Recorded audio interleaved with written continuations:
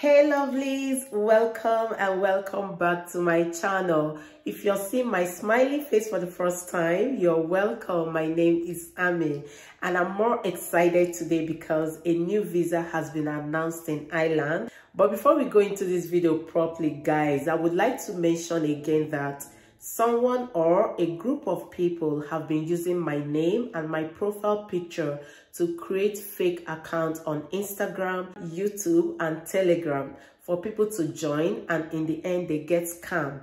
Please, you can only join me here on YouTube or Facebook, Instagram, or Twitter at Immigrate with Ammy. You can as well use the link in the description of this video to have access to all my social media handles.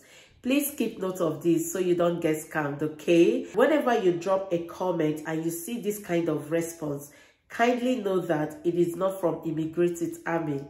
Don't forget to give this video a thumbs up, subscribe to my channel if you haven't, and share my videos with your friends and your loved ones, and keep watching. 1,000 general employment permits will be issued next year, 2023, for home carers from outside the European Union in a bid to relieve waiting lists for the service.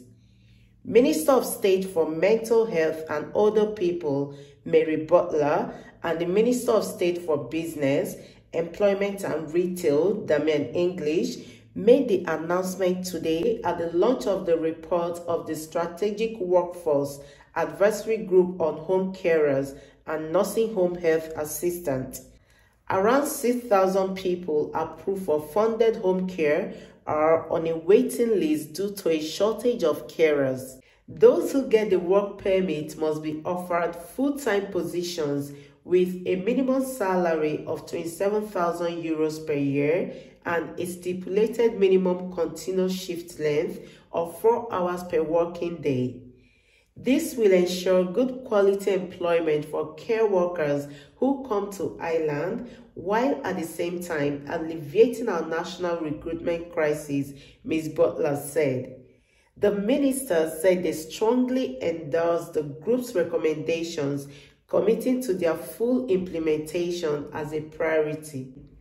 All care workers working in home support and a long-term residential care for older people should receive fair pay and conditions and have the opportunity to progress in their careers. We need to show home support workers and healthcare assistants that we value the important work they do and make it a viable career option. I echo the advisory group's call for all private sector and voluntary providers to commit to pay home support workers and healthcare assistants the national living wage at a minimum, which is currently at €12.90, and for home support workers to receive payment for all time spent traveling between people's homes and for other reasonable travel expenses, Ms. Butler said. We need to urgently address the shortage of care workers in Ireland.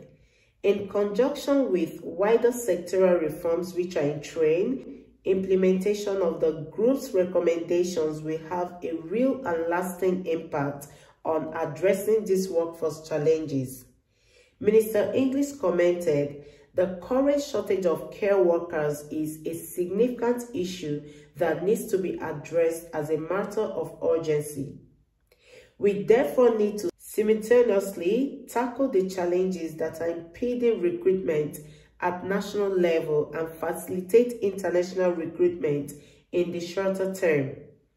I hope that the implementation of the advisory group's recommendations will significantly improve the pay and conditions of care workers in Ireland and make it a more attractive and sustainable career. He said the conditions attached to the general employment contract will ensure good quality employment for care workers who come to Ireland, while at the same time alleviating our national recruitment crisis. Earlier this week, private home care provider Home Instead said many people employed as home carers originally had permission to work in Ireland because they were studying here, reside with an Irish spouse, or because they are seeking international protection. However, when staff reapply for permission to work in Ireland, this permission is not always granted. At one Home Instead Dublin office, 21% of workers were forced to leave after their visa expired, it said. Many of those carers went on to secure employment in nursing homes, which do have the right to sponsor care workers. Michael Wright of Home Instead said the issue significantly impacted on his company's ability to deliver home care to all who need it, as they employ care professionals from over 50 different countries. So guys, this is the latest news from Ireland, and it's a very beautiful one for all healthcare workers. The year has almost ended and 2023 is right by the corner. You guys should start getting ready to move to Ireland. I will keep updating you guys about this visa and when it finally starts. If you enjoyed watching this video, please give it a thumbs up. Subscribe to my channel if you haven't, and please share this video with your friends and your loved ones. Thank you so much guys for watching. I'll see you in my next video.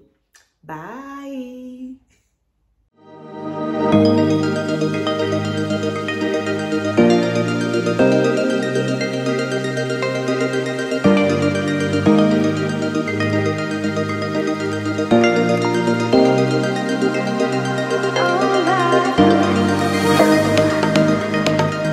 right.